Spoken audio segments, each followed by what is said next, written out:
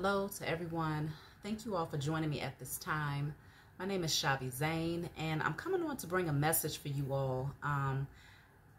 Please be sure to like, subscribe to my channel, and email me if you desire to have a personal reading or to order my hair or body oils. So let's get right into it, y'all. A couple of weeks ago, I'll just first say shout out to the person who inspired me to bring this forward to the world, especially to the chosen seed and the spiritual warriors out there. You know who you are if you happen to watch this message.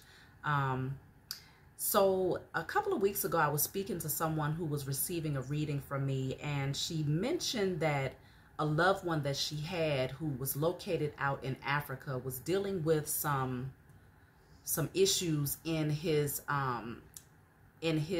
environment, okay, like war, all out war was breaking out. And so there were some fears behind that in terms of the people that stayed there. They was really dealing with some things. And so when she mentioned this to me, I had never heard of this particular region in Africa, but my spiritual team told me, okay, write it down and do a burning and releasing, do a declaration on their behalf to shut down the wickedness in that region, okay? And so I didn't even think twice. When my spiritual team, when the Most High gives me directives and my spiritual team say, hey, this is what you should be doing, I do it. Even if I'm not 100% certain as to why, I know I'm a vessel. And so I take on the assignments that I'm given. So I wrote it down, and, I told her, I said, I'm going to do a writing, burning, and releasing on their behalf. Again, this is a part of Africa that I've never heard of. And so I had her spell the name out or whatnot, and she did. And so here it is about 2.5 weeks later. I recently spoke to her today, and she mentioned that in that area now they have decided to have a meeting between the rebels, or whatever you might want to call the people that was kind of creating the havoc and the chaos there, to come together with the leaders of that town to have a peace meeting. And so right away, I told her, I said, for me, it's all about just taking on the assignment. I'm just the vessel, and the Most High God and my spiritual team does everything else. I don't take the credit for any of these things. The only thing I can take credit for is just taking on my assignment. And so it was just beautiful to hear that. And so it really did encourage me and motivate me to have a message for you all in regards to, for each of you chosen seeds across the globe. We're spread out everywhere, okay? And there are many of us, even though the number is small in comparison to how many people are not chosen, okay? But there are many of us, and we are rising into our divinity. We're coming into remembrance of who we are and what we've been placed here to do. And so I want you all to rep your city, or rep your state, rep your country, wherever you are located. And the whole objective here at this point is that you, as a chosen seed, as a spiritual warrior, you write, burn, and release, and do a declaration on behalf of your city or your state where you are currently located right now. Doesn't matter where you are across the globe, okay?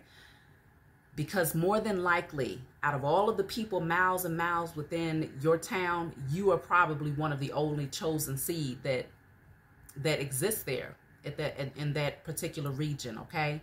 And so you have a great assignment that goes, of course, beyond just yourself, and of course beyond the breaking of the generational curses concerning your lineage. We are breaking the curses off of the land and breaking the curses off of all organic life that's within that particular region where you sit. That's what makes it that much more powerful. So obviously you're going to be working with your spiritual team, the Most High God, your spiritual team, and take them on the assignment to be the vessel that breaks those curses off of your particular state. And it is my hopes that as we move forward, as we watch things unfold, that many of you will come back with your own testimonies in terms of what type of breakthroughs have been happening in those particular areas where you are the spiritual warrior that is doing these declarations on behalf of all organic living beings and the land in that region where you are. And if you feel like taking it a step further, because actually I was guided to do it on behalf of every single state that I have been to. And I even added in one that I have not been to, but someone very special to me is in that state. And so I included that state. And so I strongly suggest, this is what I did. I did where I was born, every state that I've stepped foot in, because you leave your energetic signature everywhere that you go. Okay, no matter how long you're there, you leave your energetic signature, good or bad. That's how we create the energy of the universe, okay? It's called group consciousness. And so now that you have awakened and you're moving from a higher place of consciousness, wherever you go, your energetic signature is heightened. Like just you walking into a room somewhere is very healing and calming and soothing to the people that's there.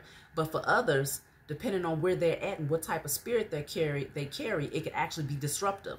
Like like they say, your light disrupts the demons in that person, is that type of energy, okay? So it can have, but it'll have a chaotic effect where that demon knows it has to stand down because of who you are. And so it's the same thing. When we come out here, we've been given these spiritual tools to shift the energy of the universe. And working with the elements, working with the Most High and your spiritual team, alchemizing energy, transmuting energy, doing declarations, writing, burning, and releasing, lighting candles and things of that nature. This is a part of our culture. This is a part of our inheritance, okay? And as a spiritual warrior, you and I, we recognize that our position is in the spiritual realm. As above, so below. And so many of these things that have been created, they had to be created in the spiritual realm first before they could actually manifest in the physical in the first place. So not everybody has this particular assignment. When we talk about the body of Christ consciousness awakening, you have some whose position is more in the physical realm, some whose position is more so doing the footwork. Then you have others whose position is the spiritual warriors, where you cutting off the heads of demons and dragons in the spiritual realm, okay? And so this is where, if you feel drawn or guided to this particular message, you are likely a part of the team of spiritual warriors who are getting ready to come in and do this particular assignment, okay? So I'm really excited because, like I said, it wasn't even long, just a couple of weeks ago. And if you feel comfortable, whoever, you know who you are, leave a comment below. I'll definitely acknowledge that you are, the person, because I was very excited to hear that. And so it just really reinforced that feeling of like, okay, we got to get out here. We have to put in the work, okay? We got to go ahead and do these declarations and come together as a body of people, okay? As spirits having a human experience to shift these energies in the spiritual realm. The enemy is extremely terrified of the changes that's getting ready to take place across the globe, okay? There's many different things that are happening right now. And so all of these things that are playing out at this point it's all in alignment, and it's all in order to create a new foundation, to create a new energy, okay? To balance the scales finally, because the scales have not been balanced for far too long, and you're very aware of this, okay? And so we are coming in to balance the scales. We are coming in to declare and decree that the highest form of righteous judgment will now be established upon the heads of our enemies.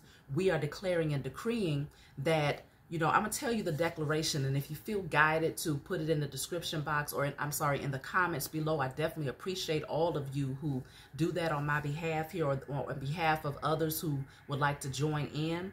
So this says, I declare and decree that on behalf of the following regions, all organic life therein, that all curses are broken, all spell work, dark magic, hidden wicked agendas, and oppression are now and forevermore destroyed in spirit, in flesh, in sleep, in awakened state, across all timelines, realms, and dimensions known and unknown, okay?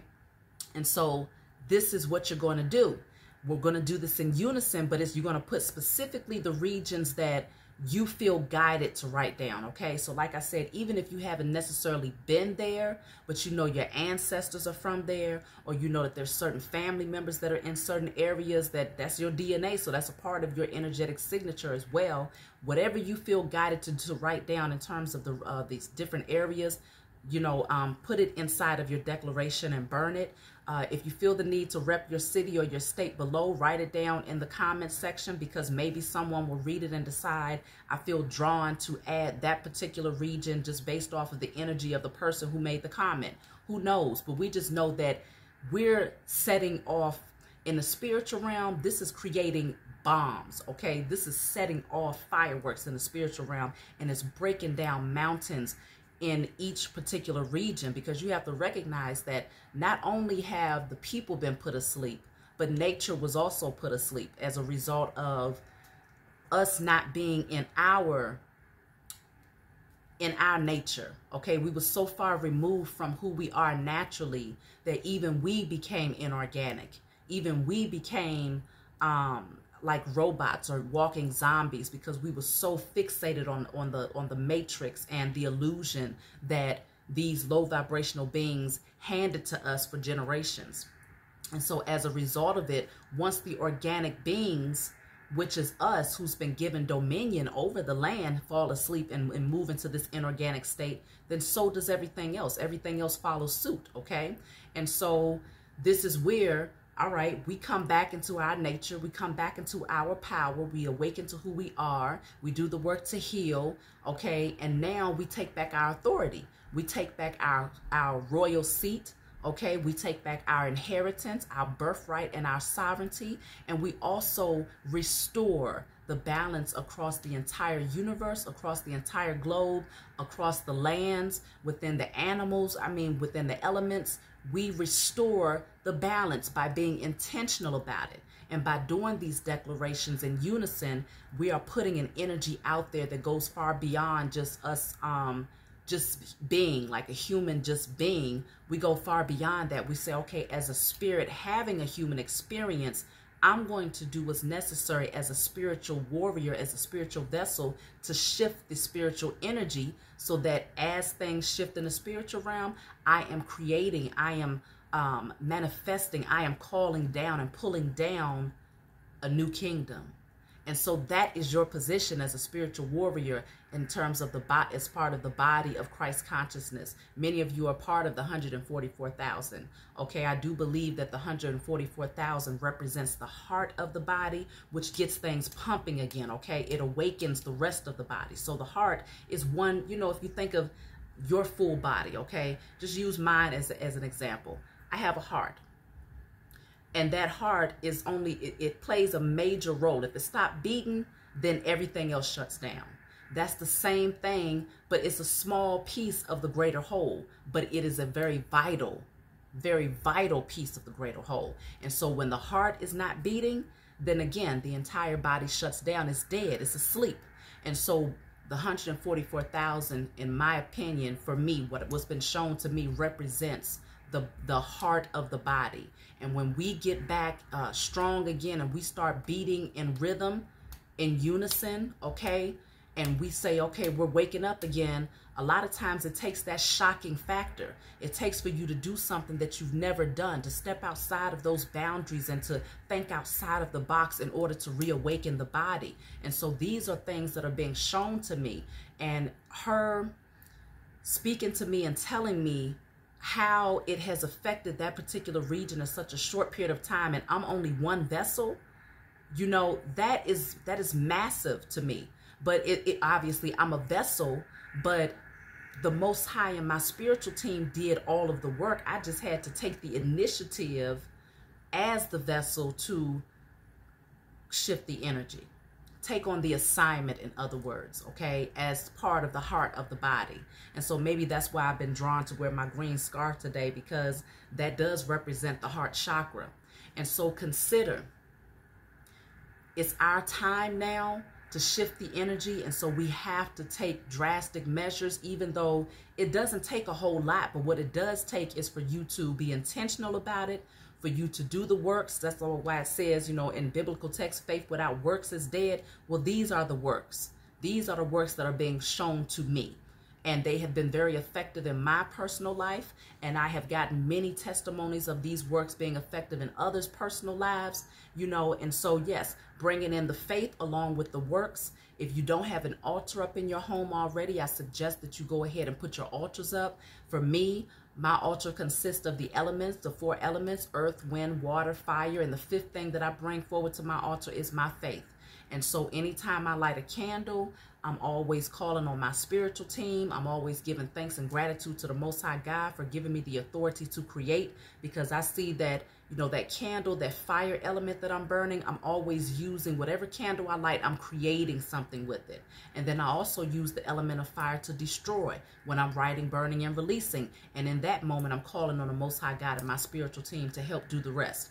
And so we want to do these things in unison. It might look a little bit different for everybody, but I find that that is the most effective measure that I have been shown through the Most High and my spiritual team at this point in my spiritual journey. And so I just bring it forward to you all, because having an altar in your home is very, very important, but also knowing why you have it and knowing how to use it, you know, that's very important too. Okay. So whoever is ready to step in and to do this with me, just make a comment below. You might just rep your particular region, rep your city, rep your state, and, you know, just say I'm in. And I'm excited, y'all, because we shaking things up around here. Just like when we did the writing, burning, and releasing to destroy the spell work and the curses off of the land across the globe. And you saw how Mother Nature started, you know, really just kicking in and just, you know, coming through, like stepping into its power, awakening again, okay? And many different things have been happening. This is us using the energy of, okay, we're the vessel. We're in that particular region, wherever you are. You're setting the intention to clear the energy that surrounds you, okay? And you're doing it for all organic living things, for yourself and all living things and creatures that are on that particular land and whatever other land your energetic signature has crossed. I strongly suggest that we do this together, y'all. So I'm excited. I didn't plan on making this a long message, but I will be doing another message right after this that has nothing to do with this particular subject. But I wanted to bring this one forward first. So please let me know who's all in. I've already done it, okay? I don't never tell y'all to do anything that I haven't already done myself. So I've already done mine. I had probably about 10 different states that I had on my list, okay? And so if you feel compelled to only do it for your hometown, then just do it for your hometown. Whatever you intuitively feel guided to do. You might even do it for a country that you've never been to. Whatever you feel called to do, let's do it. Let's do it together. Let's reawaken the heart, okay? Because we are the heart. We are reawakening the body, okay? The heart is already up. That's those of you who are more than likely attracted to do these types of things as spiritual warriors. So I love you all. I'll be making another message. So check in for the next message that I put up, and I'll talk to you all next time.